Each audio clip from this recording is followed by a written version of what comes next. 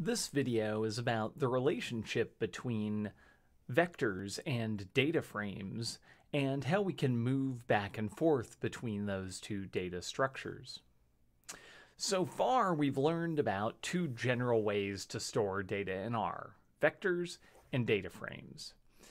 Vectors store a single set of values with the same type, whereas data frames store multiple values, one in each column, that can have different types.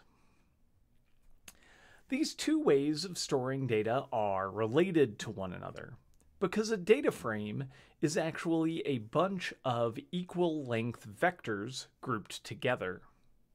So we can extract columns from data frames and turn them into vectors, and we can also make a data frame out of a bunch of vectors that we've already created in R. We'll start by looking at how to extract a column from a data frame as a vector. And there are several ways to do this. We'll look at a couple of examples using the portal data and the surveys table that we've been working with. So let's go ahead and load that table by giving it a name, surveys, and assigning it the output of read.csv with the file that we want to load as the argument.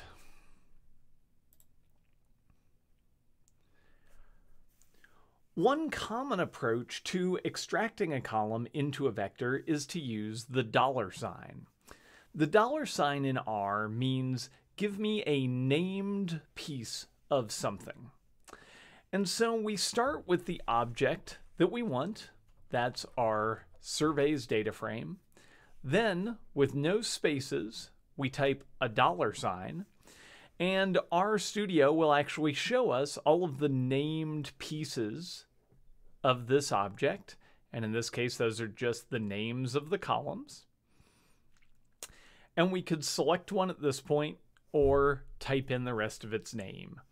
And so let's go ahead and look at the species ID column. Let's extract the species ID column. So we'll type species ID. And so this says, from the surveys table, give me back this named piece. Give me back the species ID column. And if we run this, we'll see that we get as output a vector of all of the values from the species ID column, or at least the first few 100 of them. We can also do the same thing using square brackets. Now remember that in R, square brackets mean give me a piece of something. And to do that, we would start with the name of the table, surveys. And now we're actually going to use two sets of squared brackets. So I'm going to press the opening square bracket twice. We now see we've got two sets of square brackets. And then in quotes, the name of the column that we want to extract. So species ID. And if we run this, we'll see that we get the same output. There are two important things to note about this. First, species ID has to be in quotation marks here. That's because we're not using dplyr, and so we have to use quotes in this base R context. And we have to use two sets of square brackets because if we use one set, that is base R's way of selecting columns from a data frame. And so if we only use one set of brackets, we'll actually get back a data frame with one column instead of a vector. So that's how we take data out of a data frame and make it into a vector. We can also go the opposite direction, which is to take some vectors and use them to build a data frame inside of R. And so we'll use the example that we've used a couple of times now, where we have some data on sites and population densities. So we'll go ahead and make a couple of vectors to work with. I'll call the first one sites, and I'll assign it a vector, which we build using the C function. And then we'll have site A, site B, site C, and site D. And then we'll create another vector, density, which will assign a vector to, again using the C function. And the densities we'll use are 2.8, 3.2, 1.5, and 3.8. And I've run both of those lines using Control Enter, and so we can see that we have a density vector and a sites vector.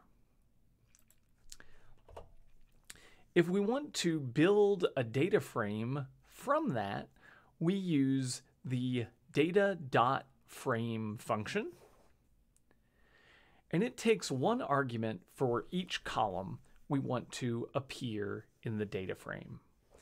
So let's go ahead and combine these two vectors into a data frame.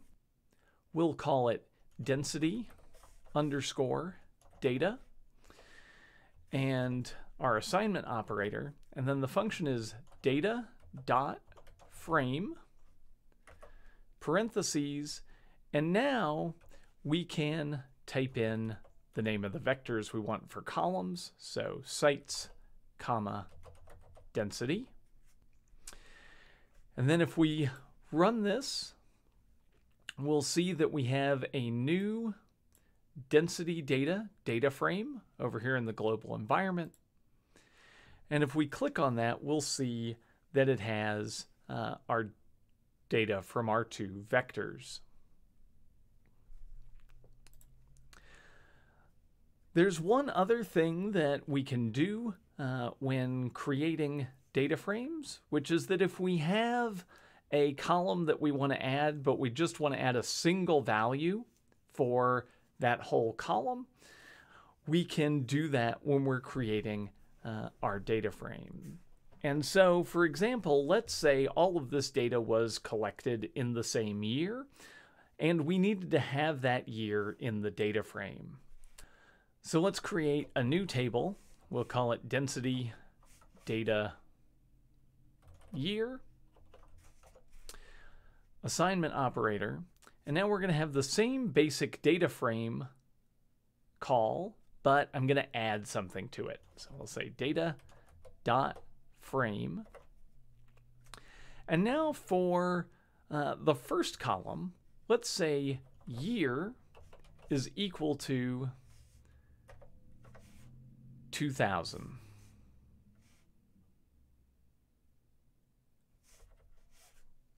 Okay. And then we'll include sites, and then we'll include density. And there are two things happening here. First, this is setting the name of the column. So this is saying, let's have a column with name year. And in it, let's put the number 2000. And because this is a single number, it will get filled in all rows of the data frame.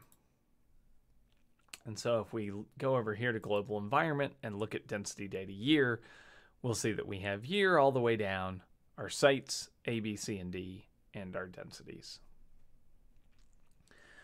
So that's the basic idea behind how vectors and data frames are related to one another and how to convert back and forth between them. A data frame is a set of equal length vectors that are grouped together.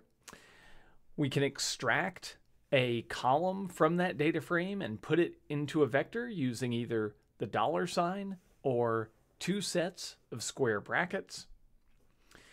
And we can combine vectors into data frames using the data.frame function, which takes one argument for each column that we want to create.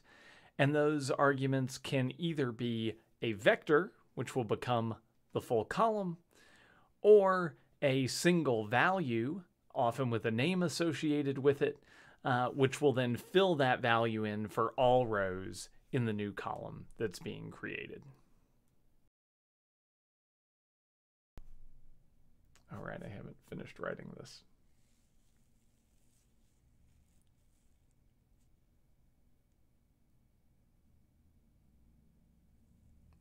Just ad-lib it.